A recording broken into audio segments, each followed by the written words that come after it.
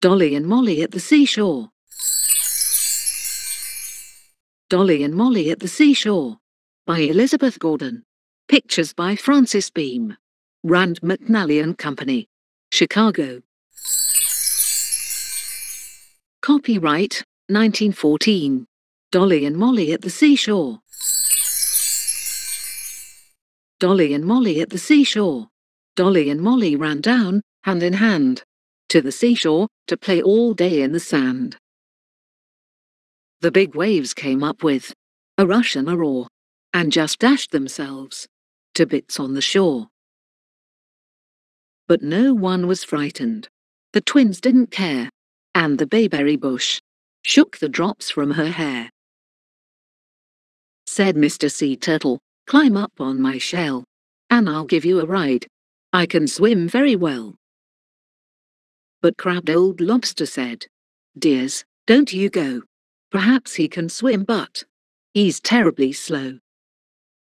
The twins thanked him kindly, but said they would stay and roll in the sand and build castles in clay. This made them as drowsy could be, and then came along the old man of the sea. His two small sea urchins he held by the hand. Their funny sea legs are so wobbly on land. And Dolly and Molly both listen with glee to their wonderful tales of the things in the sea. He called to the Sandman and told him to see that Dolly and Molly went straight home to tea. Then the jolly old sun smiled back from the west and said, "'Tis time for small girlies to rest." And grandmother kissed them, as grandmothers do, and shook out the sand from each little shoe. And when supper was over, and prayers had been said, she tucked them both up in their little white bed.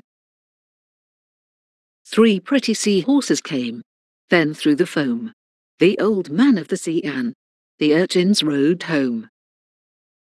The end.